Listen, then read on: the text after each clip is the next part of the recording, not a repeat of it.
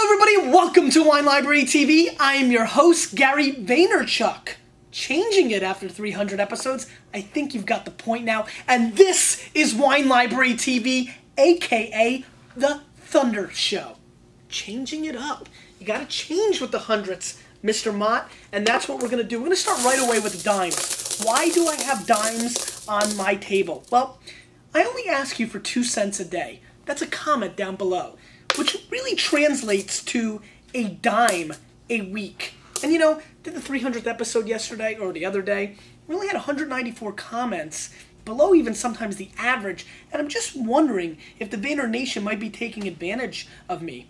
Not really, because obviously you don't owe me a comment, but to be very honest with you, I do adore them and read every single one of them. So, if you don't think I do, or you want to leave your comment in the forums like many of the old school Vayniacs want to, please keep in mind that I am like a flower, and flowers need sun and water and nutrients and all that.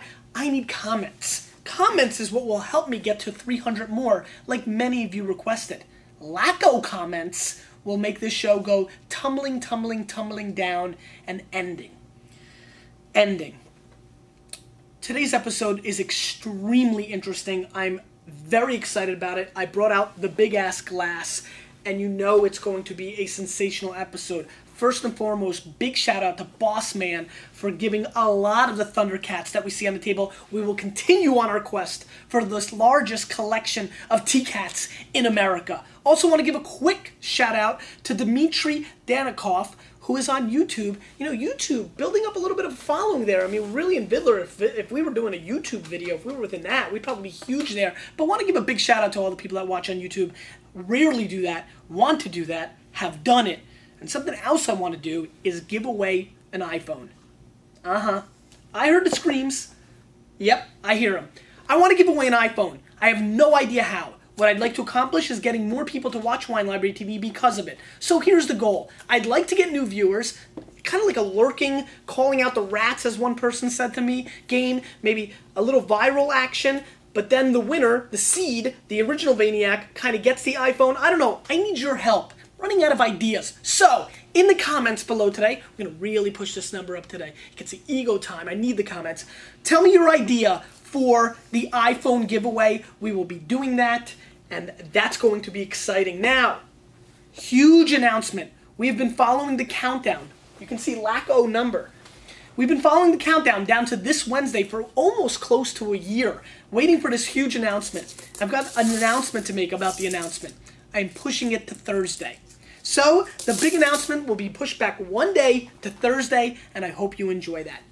Let's get into the wines, and today we are focusing on the wines from Pauillac, a tremendous, if not the top place within Bordeaux in the world, making 3 of the 5 first groats in the world. So we're talking about Lafite, Latour, and Mouton Rothschild, all come from within Pauillac. Pauillac is arguably the most profound, exciting, exuberant, exceptional, extraordinary area in the world producing wine today. It is highly respected by all serious wine drinkers, and I'm very excited and honored to show you 3 of them today. 4. Can't count. Weird day. So we're going to get into those wines in 1 minute. Let me give you a little backtrap information. Backtrap. Bumbling. 300 and I'm finished.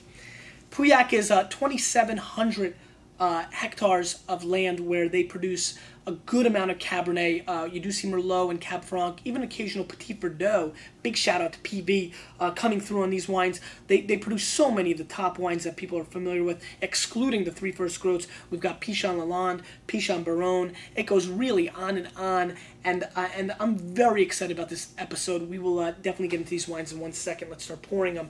But what I really want to do is mention one other thing, because a lot of house cleaning on this Monday. One, the New York Jets did defeat the New York Giants, but to be honest, based on what I saw, the Giants are a little bit of a better football team right now. We've got some offensive line issues, though Leon Washington is a superstar. Number 2, Idaho. You know, I went, and now the results from the wines. Mott, link it up down below. If you have any interest in what the Idaho Wine Festival results were, we only give out 3 golds. The links are down below. Very interesting stuff, and let's get right into the wines. Reserve de la Comtesse 2004 Pauillac.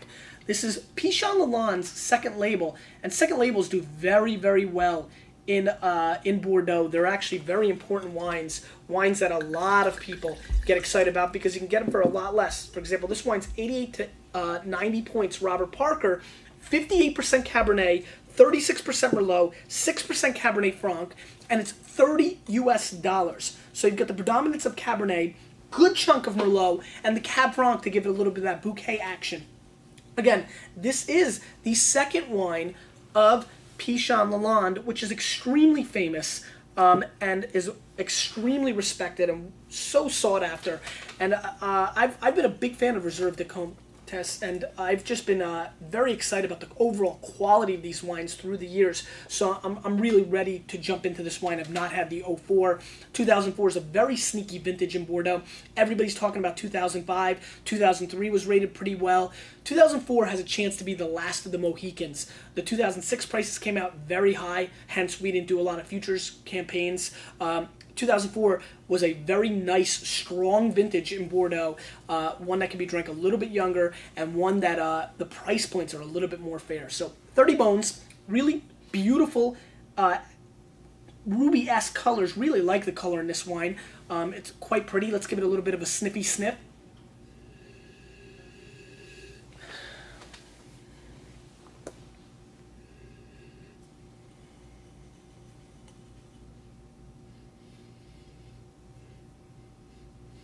This is a very, extremely,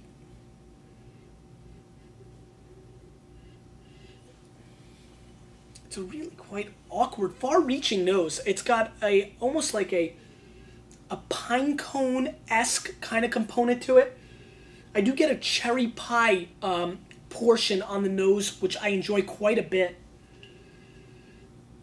But quite tight. I mean, 2004 is still young, and besides the pine cone and cherry pie, I'm not getting a whole lot. Let's give it a little bit of a whirl.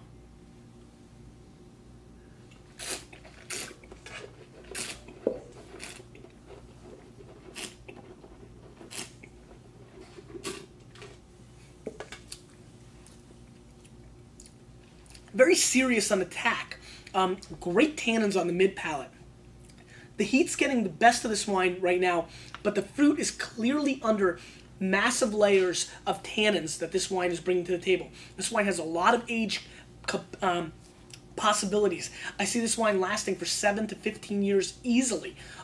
It's got extraordinary bright raspberry cherry flavors on the mid palate, and it finishes with a creaminess that's very seductive and sexy. I like this wine. I think it's got guts and it's got glamour, and anytime you can G-square it, I'm on board. This wine is a very good value for any Cabernet fan.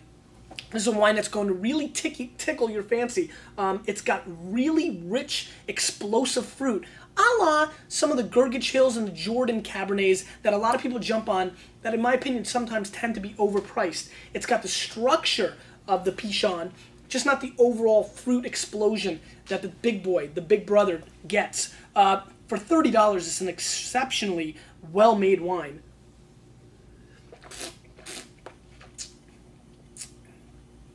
It's got some nice greenness to it as well, and almost like a celery root. It's a good wine. I'm going to score this wine 90 points. I like this wine quite a bit. I think this is a tremendous entry into the Pauillac. I think it brings a good, solid amount of thunder. Maybe not all the way, but it's flirting, and I think this is a wine based on the tannins, based that they're a little bit more bitter than I prefer, but they kind of open up. This wine's been open for well over 4 hours, decanted, then poured back into the bottle. So we've been doing the right thing with these wines. We do that often with the big boys. I need to mention that more often. We a lot of times decant behind the scenes, pour back into the bottle. So I'm feeling this wine. I think this is a great entry. This is not an episode where a lot of people who are looking after every dime and nickel are going to want to jump on, because these wines are expensive. But if you're getting serious about wine, or you want to save a couple bucks for something a little bit more special and exceptional, this is a very good entry into Pauillac. I think, once again, for 30 bones, this is a very good buy. It's a wine that I would pair right away with any kind of lamb dish. I'm thinking about wild mushrooms I could see going really well with this as well. It's got a lot of flexibility. It's a big wine, but I think this is the kind of wine you can pop with burgers. This has got a lot of flexibility with food, and I just think it's an exceptionally well-made wine for the money, so I'm pretty excited about that. Let's move on. Chateau Lynch Moussas, 2004 Pauillac. Now, this is a very interesting winery because a lot of times this is the wine that I used to recommend quite a bit in the early 90s and mid-90s as an entry level. 88 points Parker, 88 points Spectator, 26 US dollars. Let's throw it up for Eric Coleman. Wonderful little safety for your New York Jets. Let's see what's going on here. Nice color. Also very similar to the Lalande, the Reserve Comtesse. Let's give it a little bit of a sniffy sniff.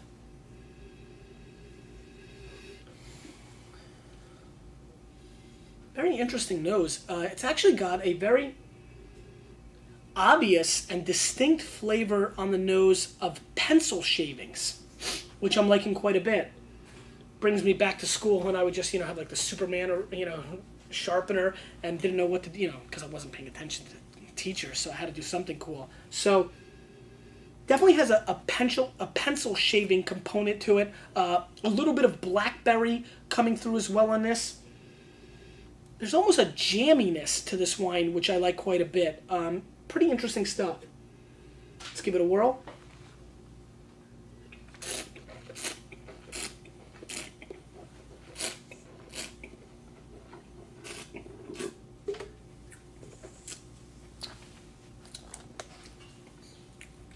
Much smoother on the palate than I expected.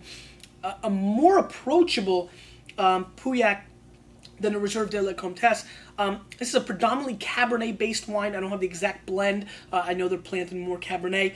I like the richness of this wine. I do get a soil component, almost like a cheap flower bought at Kmart for your mom on Mother's Day, like that soil in there. It's real black. I do get that quite a bit in this wine. There's also a green pepper component coming through.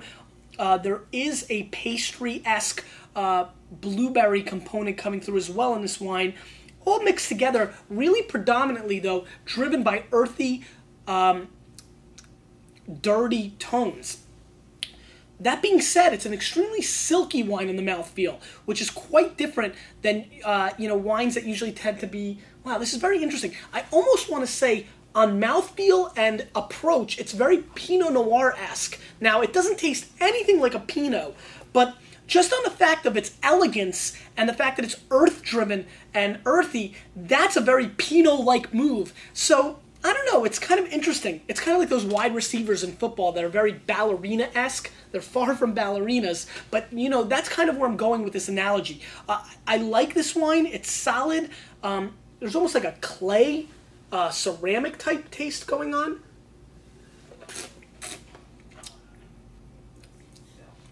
But ultimately, I can't get over the fact that this wine is really dominated by soily green peppers. And they're really not even that great. And there's a dry, bitter tannins that I think is going to turn off a lot of people. I'm going to actually go below Parker and Spectator on this wine. I'm going to go 86 points on this wine. I'm going to give this wine a pass. It's, the Reserve Comtesse is a far better option if you want to get into that entry-level price points. Let's move on. This is pretty famous stuff. I'm excited to pop this. Chateau Pichon Baronne, 2004, 64 US dollars, 93 points, Robert Parker. And this wine is 73 hectares, 70% Cabernet, 25% Merlot, 5% Cabernet Franc. Now, that is the way the vineyard is planted. Once again, I don't have the exact blend on this wine. Was unable to find it. Give it a little bit of a rinse. That was a big rinse. Boy, oh boy. I'm going to get all those people that email me and complain about my rinses. I disrespect. Speaking of which, if you have a time-sensitive email, I'm falling way behind. I'm getting into thousands a day now. And so please, I had to email a lot of people over the weekend apologizing. They needed something for a party. So please put urgent, or time-sensitive. I still want to answer all your emails because that's what I do. But you're going to need to help me out a little bit. So now I'm going to get that for everything. I'm just a glutton. Very dark. This is by far the darkest of the three wines so far. 2004, again, once again, a nice, really solid vintage. Let's pour it out a little for the homes. A little bit. There we go. You know, this is a vintage I have a lot of respect for and I'm really excited about. And this is a winery, a chateau that I have a lot of respect for. So I'm looking for big things out of this wine. Let's give it a sniff. And I just wish you guys were here. The clear-cut difference of bouquet on this wine compared to the first two wines is so staggering and shocking. It really shows you the difference of premium wine compared to solid wine. This is beautiful on the nose. I mean, this has just a smorgasbord of red and black fruit. This is dark cherries, cassis. This is also black blueberries and blackberries. Very dark in its approach. I get a mocha component, a little chocolate action, which I like quite a bit. Subtle creaminess going on in here, almost like a hot chocolate with lots of whipped cream. And it all melts down. You know how that changes the component? I get that creamy smell from here. This is pretty. Very pretty. Let's give it a whirl.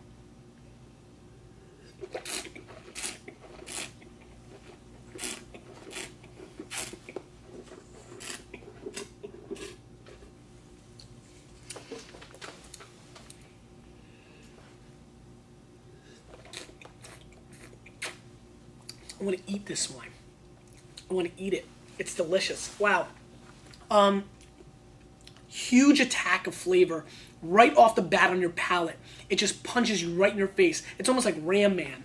Remember him? Dude, it Ram Mans you directly in your palate with a very intense and almost dessert-esque jam component. Just imagine all the fruits we talk about with the black and cherry and the red cherries and the strawberries and the blueberries and the cassis and all just compact in almost like a heat compote. I'll put them all in and just mix them into their jam, putting that directly in your mouth. That's what this wine does. This wine brings tremendous fruit components. However, unlike fruit bombs that get totally out of control, this is not driven by sugar. While it's doing that, it's driven more by beautiful vegetal components. So it's like take that beautiful jam of those 9 flavors and then throw it into almost like, what's a big vegetable that you could throw it all into, cut out the middle? I don't know. Almost like how about an eggplant? Almost like gut an eggplant and put that jam in and then bite it. I'm getting really rounded edges on the outsets of my palate that are more vegetal, while the fruit is so intense and the silkiness of this wine, the polish that this wine brings to the palate is quite exceptional. I'm really feeling this wine. This is a big boy. This is a wine that can last for 15 years easy, but with decanting, a wine that I feel is somewhat approachable now. And this is what I call a double bubble. You can drink it now across the way or drink it over time. The kind of wine that the rollers, the ballers, the guys that I know can afford it, I press them to buy a case of this and drink a different bottle each year and evaluate it. A great way, really the way I build my palate, to watch wines evolve, how they change, because this is a wine that's going to be delicious all 12 vintages that you taste this through. So that being said, when I mean vintages, I mean years. I better not use slang and mix people up. This is an exceptionally good wine. Robert Parker nailed it right in the head. I'm going right up behind him. I'm getting right behind you, Parker, on this one. 93 points on this wine. $64, worth it. This is a wine to seek out. I'm sure this is going to be on a lot of restaurant lists because a lot of restaurants are going to have to buy 2004s to make Bordeaux approachable and affordable on their lists. Seek this wine out. This brings serious thunder and destroys 90% of the Napa Valley cabs in its price point.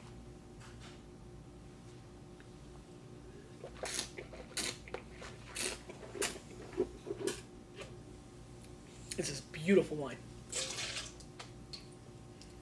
There's a sincerity to this wine. I don't know how to put it, but it's real. I like it. I like it a lot. I like it a lot. 2001 vintage. The other vintage that reminds me a lot of 2004. Again, completely overshadowed by the 2000 vintage, but the wines were good and well priced, and here's a perfect example. This is it's like This is the Pichon Lalande 2001 $75 US, 93 points, Robert Parker. This wine is exactly 50% Cabernet, 36% Merlot, and 14% Petit Verdot. And you know how much I love PV, so I'm awfully excited about this wine. And here we go.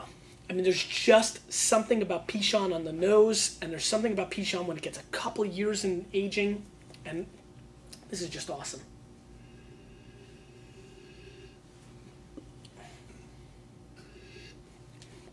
This has a meaty, fleshy component to it, so there's definitely almost like a... First thing that comes to my mind is boar's head. You know, it's got a ham-esque kind of nose. Then imagine some V8 juice being poured on that. Throw a little Tabasco sauce. I'm not talking Bloody Mary, but I might be talking a little bloody ham. And this is really, really exciting for me. I love these kind of aromatically awkward, different, exciting kind of noses. There's some really pretty licorice underlining flavors coming through on this nose as well.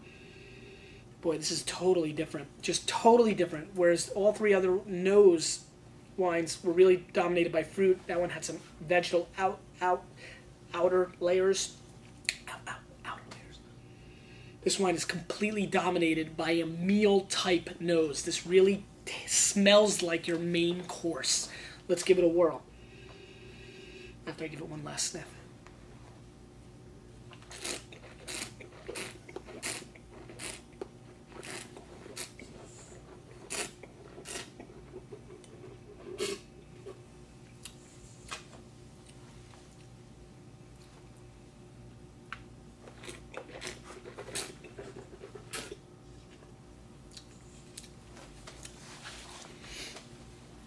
Take a plum, wrap bacon around it, put it in the microwave, and let it go for 5 minutes. Let the plum explode.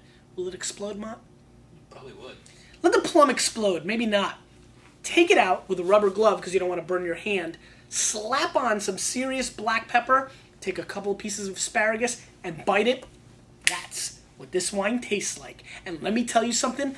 Me likey. This wine brings beautiful, exotic, fresh plum and a heavenly, let's go with a heavenly bacon, Nyman Ranch bacon component to this wine. This is bacon and plum on your mouth all day long, attacking, not being bashful, and taking no prisoners. This is old school, old world. If you're New World love, if you love the fruit bombs, you, this time, are going to have to leave the room. This is my kind of wine. This is food wine. This is, put me in a blind tasting. I know this is a little bit older. It's not really old, but a little older Bordeaux. It's really beautiful. Petit Verdot is singing on this wine, which makes me very happy. Where you're getting a Petit Verdot is kind of in that like dark plum-esque aspect on the wine, no question.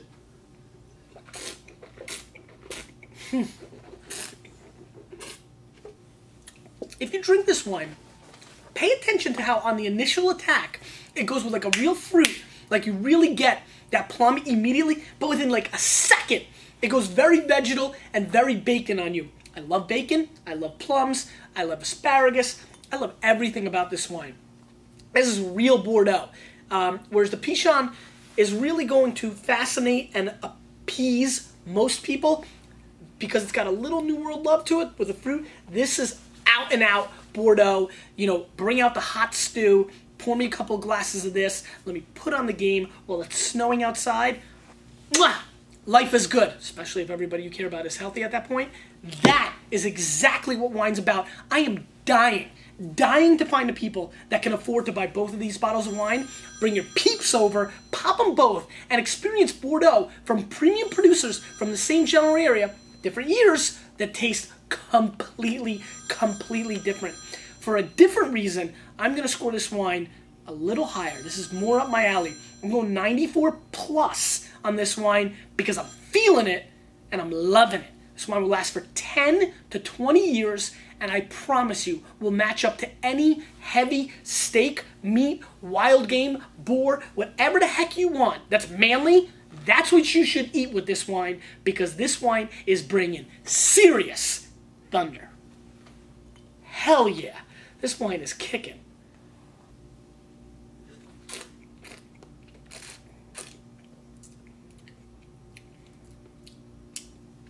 Not spitting, my friend.